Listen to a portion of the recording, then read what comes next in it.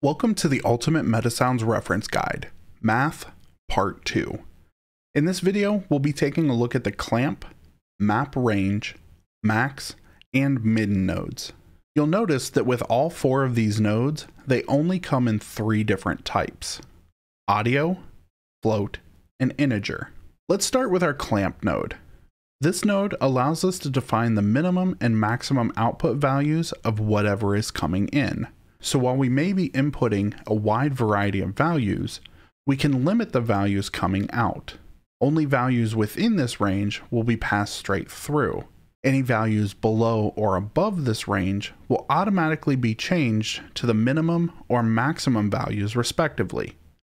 For example, if we set our minimum to 1 and our maximum to 5 and input a value of 3, this value falls within our range, so we will output a value of 3.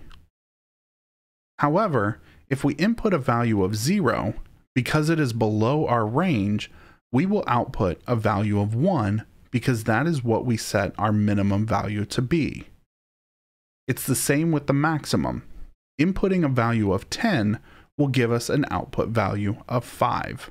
The map range node is a little different and acts like a converter. First, let's run through the input pins and then we'll take a look at an example. The first two pins are our minimum and maximum acceptable input values. The second two pins are our minimum and maximum output values, and our last pin determines whether or not this range is clamped.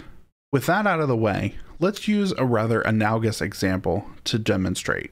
I'm sure we've all heard the phrase about using something out of 5 stars or something out of 10 when rating or recommending something.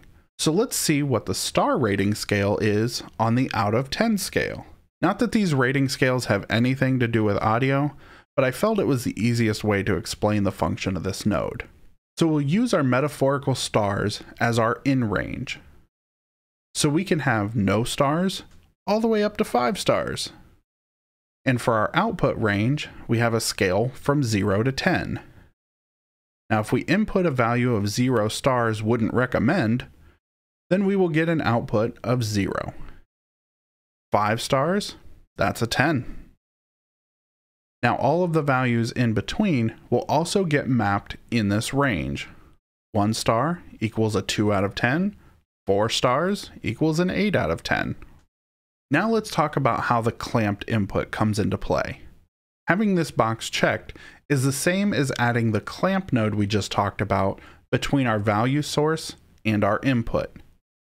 Keeping the values from our previous example, with the values clamped, if we input a value like 7, which is above our input maximum, it will be clamped to the maximum allowable input value of 5. Once the value has been clamped, this node will then map that clamped value to the defined range. So our 7 gets clamped to 5, and then our 5 gets mapped to 10. If we uncheck our clamped box, we are essentially using our inputs and outputs as a sample to map all other numbers, regardless of whether or not they fall within the minimum and maximum output range. So even if our max input is 5, and we input the 7, we're no longer clamped to that input range, so the 7 gets mapped accordingly to our 0 to 5 stars equals 0 to 10 scale and gives us an appropriate mapping of 14. Now let's take a look at our min and max nodes.